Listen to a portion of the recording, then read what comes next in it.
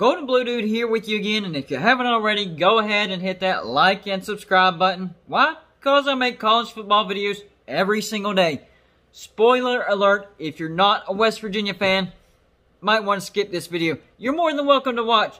I'm just letting you know.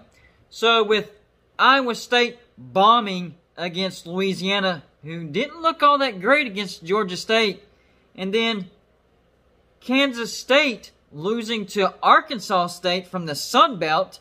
We really haven't seen Baylor or TCU. Texas Tech, terrible. Kansas, terrible. And we know that Oklahoma and Texas are going to be great. Has West Virginia become the sleeper in the Big 12? I know. It's super early. And this Saturday, we'll find a lot more out about West Virginia and Oklahoma State.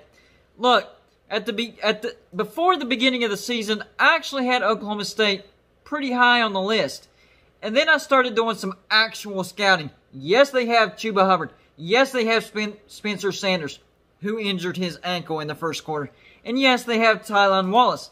After that, not really much of anything. Their offensive line is only returning one starter. They look like a collective mess in that first game against Tulsa. And as you can see, their defense is average at best. I definitely think West Virginia can pull off the upset. Here's a few things to keep an eye on. First of all, we do need to clean up our special teams. That was terrible. We can't be muffing punts, and we can't be allowing touchdown returns on punts or kickoffs. Those are momentum killers, and it can't happen. So, if we clean that up, we're good to go. And I will say Evan Staley needs a little bit more confidence, too, in his kicking. You can't miss a 29-yarder. But our offensive looked great, especially our offensive line. They did something in that game against Eastern Kentucky that I didn't see them do the entire year last year. What am I talking about? I'm talking about getting that initial push and then blocking in the second level. Last year, they couldn't even get the push. This year, they actually know how to block for the run. So our run game will be much improved. I predicted that Letty Brown was going to have 850 yards of rushing or more. Given that we're in a 10-game season. If we were in a normal amount of games, I would say 1,000 yards. That's how much better our offensive line looks.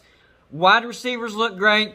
Jarrett Daggy looks amazing. He threw for over 200 yards in limited action, several touchdowns, and he spread the ball around to 10 different receivers. He was the second highest graded quarterback in that particular week. And I get it. It was Eastern Kentucky. And Oklahoma State did not look good against Tulsa. And the opening line in that football game, West Virginia at Oklahoma State, is 9.5.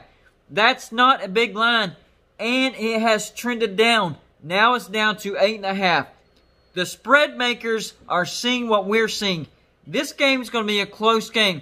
And West Virginia is much better than everybody thought. Except for me, and you heard it from me first. Hey, I do my homework, I do my scouting, and I just pass on the information to you. I still have Oklahoma and Texas finishing 1 and 2, but with a little bit of luck and the ball bouncing the right way, you never know. West Virginia just might have a couple of upsets up their sleeve. We'll have to wait and see. That's all I got for you for this video. Like and subscribe if you haven't already. And I'll see you on my next video.